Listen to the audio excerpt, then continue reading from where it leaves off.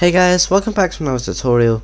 So in this tutorial I'm going to be showing you guys how to update Xcode, and let me show you the way I want. So the new Xcode is just released, and it was Xcode 13. It released yesterday, and this is the Xcode you want to use if you want to create apps for iOS 15. So one way is to go into the App Store and just do it here.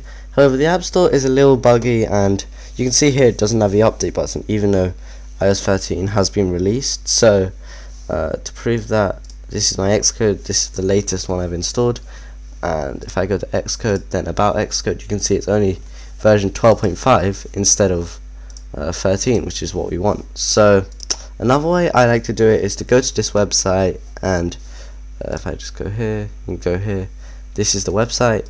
And then what you do is you just go here, Xcode 13, and you just download the zip file there. It's 9.6 gigabytes when it's a zip, so it is really big, but this is the best way of doing it if you want to get a reliable way. This is really reliable. You just download the zip, delete the old one I think, and just do it. And you can also use dev cleaner to clean out the old files.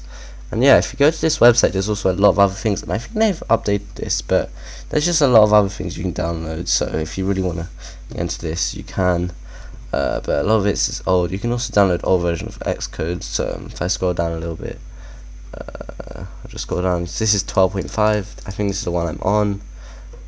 You can see the beta for 13 was a long time ago, but yeah, and I'll start making a few videos on new features in iOS 15.